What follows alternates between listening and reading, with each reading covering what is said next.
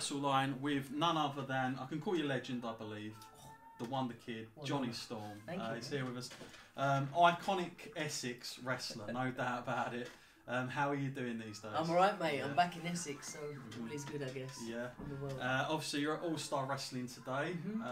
You've been around for a long time, so good opportunity to ask you, what is some of the sort of big differences in All-Star Wrestling compared to a lot of the other markets out there? I would say with All-Star, you're pretty much always guaranteed to do a brilliant venue. Do you know what I mean? And obviously, as everybody knows, they're more family-orientated crowds. But that doesn't mean to say you're not going to get like some great wrestlers on here, like tonight, Dean to Extreme. You know, Nathan Cruz, all those sort of guys. So I would say just because they're more full-time wrestlers. They're wrestlers, if you know what I mean. There's a difference between you know guys who maybe just do it once or twice a month, or guys who do it full time for a living. So 100%, 9 times out of 10 when you're doing that. And the look and feel of it is like quite different as well. Like I like kind of the smoke going across. It just gives like this old feel of like nostalgia, like 70s territory. Like an old boxing scene. It's kind of cool. And I think having the audience on one side does, like, it seems to me all the focus is actually in the ring as opposed to like you've got an entranceway and lighting and all those kind of things. So I think like it's kind of cool that even though it is tailored, like you say, for a family audience, the focus is in the ring as opposed to anything else. Like, I mean, they don't just do, they do a lot of theatres, which a lot of normal shows don't do. And I think that gets back to more, they run venues where you could go see like a famous comedian or a famous pop band or something like that. Do you know what I mean? So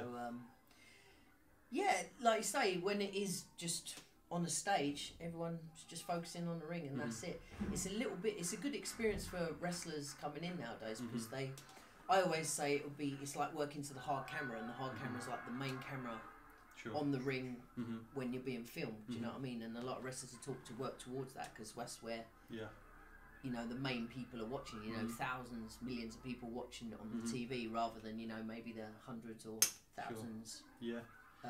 And while you're here, I mean, great person to ask. And you know, some wrestlers in the UK have been a bit up and down where they sit on the fence with this, but British wrestling at the moment, do you see it's still in a boom period? Because a lot of people are saying, you know, it's NXT UK's come in, they've taken all that now, the steam's gone. Where do you sit with that as a person in the trenches? And obviously, you know, you're in and around it. Is it as doom and gloom as what people are saying, or is this just a little bit of negative? I don't think so. Like, as we all know, wrestling has cycles, right? It's always ups and downs. And I would say it is a down at the moment, but I don't personally see it as a down that's any different from any other down that we've had over the years and stuff like that.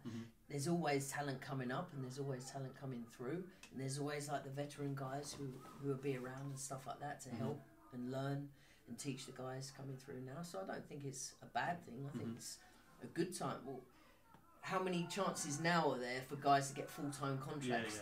Like when I started, it was almost zero. So like from that perspective, you can get a full-time job in wrestling a million times easier than, you know, 20 years ago. So that's surely a good thing for aspiring wrestlers to come up now. Absolutely. There'll always be British wrestling. Don't worry about that. But it's just, I don't think it's a bad thing. It's just, it is what it is, you know. Tendencies may be down a little bit, but that is the job, you know. It's not always going to be hits every time out. You can't work in front of 1,000 people every weekend, you know. That's the extremes of wrestling. You could be 1,000 people tonight, 2 people tomorrow. That's the job. Sure. And you're talking about teaching, just on that, obviously you're doing some stuff yourself now. Just want to tell us about that, and how is that, you taking on that role? Like, do you feel that's something you're quite natural at, like with the coaching stuff, or you've grown into it? Is that something you've always wanted to do? While I'm still active, obviously, it's nice to do it and stuff. I do enjoy doing it. I think it'll be probably more a role I'll do more full-time when I get out of wrestling. But no, I absolutely love seeing some of these guys coming through now. And I'm a big believer in you've either got it or you haven't. And you can, there's only so much you can teach if someone hasn't got it. It doesn't mean to say they can't wrestle or be on shows and stuff like that. But to have that thing, do you know what I mean? And you can naturally see it if someone's got it in a training session. I quite like seeing that. And yeah, the session I did today for the UBW school, they got some really talented guys and girls there. So, like I say, there's always going to be youngsters coming up, and there'll always be a British wrestling future. Is there anybody that's not well known now that you think is going to come along in the next couple of years that we should be looking at, that you see potentially? I could probably tell you 10 people. Yeah. Okay, but if I don't mention someone, they'll all start crying. Okay, you know enough. what I mean? Let's not cause any. The future's safe. Cool, I would say. Cool, that's good. And you yourself, like I remember going to York Hall, Bethnal Green, FWA days, long time ago now. But to a lot of fans like myself, that's sort of an old nostalgic feel that we had there, and there was a sort of massive family kind of thing. A lot of people coming from it. How do you look back on that now? Like, what is your perception of the FWA and what it's given to where we are now? Because it's very odd to think about it, but it was almost like we had one sort of big promotion, and now we've got sort of. You know, I think of it as the ECW of England, right? Of English wrestling. Yeah. Because that was like in America, that was their sort of rebel company, a big deal over there, but it was like number 3, wasn't it? You know, we've never really had a number 1 company, British wrestling company in England. Like obviously All Star's been around 50 years, and they run the most shows and you know use the most wrestlers and stuff. But I think the FWA, like you say, was a niche thing. So that's the way I look at it, as innovative for its time, ahead of its time. You know, just something completely different, and put more of a focus on British wrestling in the time when there was no focus on British wrestling. You know? And just to sum up, like just FWA, like when it comes to the end, do you think that's like what you said just a second ago about it was ahead of its time? Do you think that's why it suffered towards the end? That there just wasn't enough demand for it, and that if something like that was around now, they might have. Maybe. You know. Maybe, but then you know they lasted for I don't even know how long it lasted. It was a few years, wasn't it? 4 years, yeah.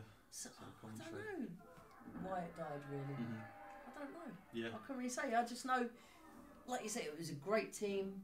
It was great wrestling shows. The fans were absolutely amazing. There was nothing like it of its time. And I think even now, like the stuff we were doing back then, people are doing now.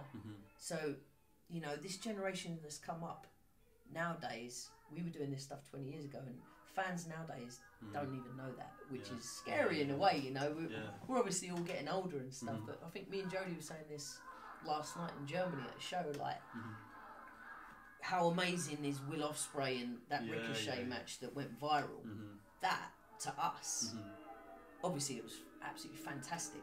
That's an updated version of what we were doing 20 years ago. That's what I mean. That's amazing, why I say, right? are you guys ahead of your time? Because if YouTube and social media had been a thing, 100%. You guys would have easily it gives gone me goosebumps, viral. man, thinking about it. Yeah, 100%. You know, you and Jodie's matches, everyone was praising that. And the only time we really got to see something was like the revival shows and stuff like that. Got on I think Tommy Boyd. Promoting with it, as I recall. But it's funny because I see a lot of those guys around, Doug and Jodie and RJ, and you know they're all from that same cloth. All some of them still around today, including yourself. When you talk about your career, how what is like a perfect ending for Jonny Storm? What is like an arc ending? If you could book it yourself, what would be the perfect? Would it be a match? Would it be some sort of promo? What would be perfect for Jonny Storm? I know exactly what it would be. To make some money. Cha-ching, come over. On the subject, get down to the Jonny Storm website. No, in all seriousness, to get a nice full-time contract, like, I'm a big believer in, as long as you can still do it in the ring, it doesn't matter how old you are. I'm not saying I'm old. No. People think we're older guys, and we are to a certain extent, but it's only because we started when we were so young. I was 16 when I started, you know. So it's like, we're not elder statesmen by any means and stuff. I think when I can't do it in the ring anymore, that's when I'll knock it on the head. But from my perspective, maybe I'm wrong. But I think I can hang with the guys nowadays and stuff like that. And you know, I've still got a lot to give to the show. But the challenge we have now is we got to reintroduce ourselves to the new fans, because there's always new fans coming through in a cycle stuff. You know, fans like yourself who are lifelong fans is amazing. We love that. But we got to prove ourselves now to these guys out there who don't necessarily know us, because they're younger and they're growing up into it, you know, like you were when you were younger and stuff. So I think that's the challenge. But getting back to your question would be to, like, it'd be nice to get paid in recognition for what we've done. Do you know what I mean? Yeah. Because obviously, as you know, on the indie level, you know, there are some good paydays and stuff like that, but it's not enough to live off necessarily. Yeah, of course. You know, there's all different ways of going about it, but you know, it would be nice to just have a full-time contract, work my arse off like I've been for so many years, and just put it on a broader scale, if you know what I mean. It's like saying with social media and stuff like that, just to, you know, everyone knows us sort of around the world, I guess, but to like, and here we are still, you know what I mean, still at that level, showing everybody what we can do and getting paid to reflect the effort that we're doing. And I was asked this to guys, but I'm very interested in your answer here. Who, when you were growing up as a fan, sort of was your sort of inspiration? And then when you started to learn wrestling, I always think that guys have a different appreciation to the wrestlers they might have liked when they start training in it. They kind of look for different things after. It's like the you know, it's off, and you can kind of see. So who have those people been, and sort of? Well, as a fan, who are you like? I was obviously a big WWF fan at the time. I used to go to the hotels, meet the wrestlers after the shows and stuff. Yeah, man, dress up as Jeff Jarrett. Seen that one a few times, but I think being such a fan, I never really thought I could be a wrestler. But to your question, I was a Razor Ramon fan, if that helps, more than a Shawn Michaels fan. As a wrestler, Shawn Michaels all the way, right? Not to say Razor isn't an amazing wrestler, which he is, but I can appreciate the talent and what he does in the ring and how he does it and things like that. That's exactly what you're saying, you know, the veil being lifted from a wrestler's perspective. You look more at the wrestlers, you know, someone you like to wrestle with, if it's comfortable, how it feels, how you gel together and stuff like that. That's a wrestler's perspective. Whereas to the fans, someone I get in the ring with and can't stand being in the ring with, to them, they're not going to know that. It'll still be a nice match or whatever, you know. It's just swings and roundabouts. And what sort of stuff do you keep in touch with, like WWE or now AEW's come along? I mean, there's quite a lot out there, but what is your sort of preference on viewings at the moment? What do you enjoy watching? I watched the AEW pay-per-view, the first one that they did, and I really enjoyed that. It was great to see guys like Pac and the Bucks doing their thing in that ladder match stuff. Amazing stuff. Like, we got the opportunity to work the Young Bucks at Ring of Honor last year, and that was a fantastic opportunity just to see, you know, as you get older, you get that little doubt in your mind, oh shit, maybe I can't do it anymore, but we had an amazing match with them, you know. Impact last year, we worked at LAX, amazing match with them as well, so like, we can still do this shit, you know what I'm saying? And it was all good, man. Like, I think AEW's fantastic for the business, I would say. I know it scares WWE or whatever everyone says. I don't think it scares them. Competition's good, they know that, but they've got to do what they got to do. And like I say, getting back to NXT and stuff like that, loads of boys have got jobs out of it.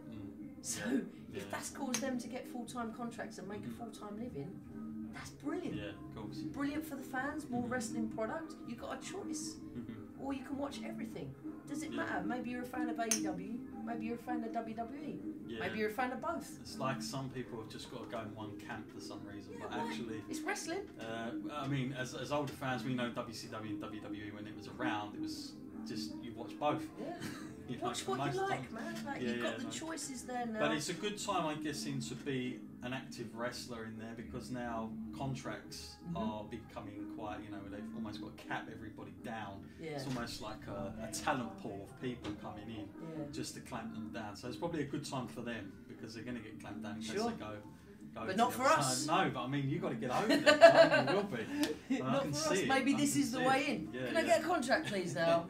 Well, I want to thank you for your time. Where can people find you on social media? Jonny Storm on Facebook. I've got a little cool cartoon character. You want to find me? Twitter, Wonder Kid Johnny. Instagram, Wonder Kid Jonny Storm. Nice. But most importantly, Big Cartel, Jonny Storm. We've got the brand new Jonny Storm t-shirts coming out. Well, thank you very much. Pleasure, mate. The legend of Essex. Likewise, mate. Presence. Thank you very much. We've got to stick together, us people. We have. There's only a few of us. Cheers, buddy. Wicked, I appreciate it.